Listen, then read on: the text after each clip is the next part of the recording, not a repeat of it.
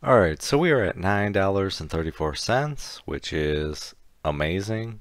We're at a market cap of $36 billion, and that's pretty awesome. We've had a nice run up, but things are looking a little rocky in the market. So if I had to guess, we are probably going to go down to an $8 range unless, we get pumped up by the feds, more stimulus, but I think short term we might go down a little, and this is just my opinion.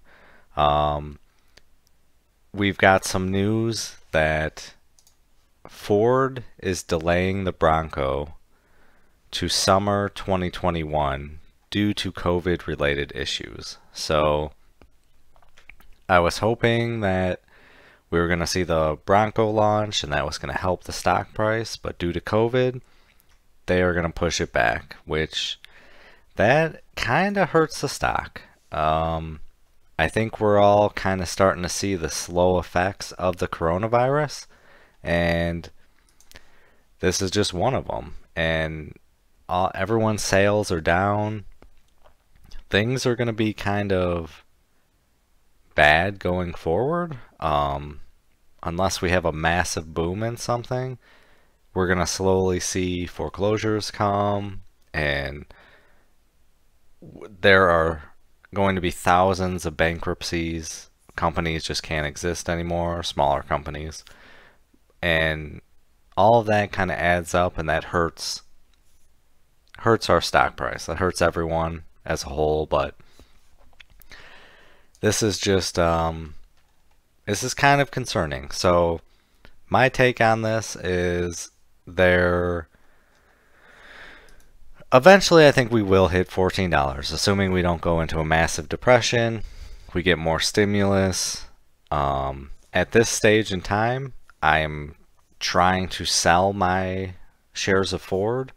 I'm gonna get out of them at around $9.40, so hopefully I can get out of them because I think we're gonna drop. And my take on this is I'm gonna sell now, well, try to sell now, and then pick up even more shares at a lower price because I have faith in Ford. I have faith in the new CEO, and I think he can get us to a $10 to $14 stock price. But that's just my opinion.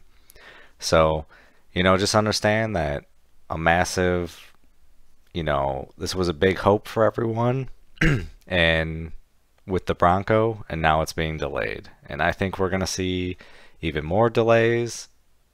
They relate it to supplier problems, but I think the market is just really shaky, and not many people want to buy cars when they could lose their jobs and face foreclosure. So I think Ford is just kind of, just taking a step back, which is a smart move, but it hurts our stock price now. So we'll just have to wait and see how this all plays out.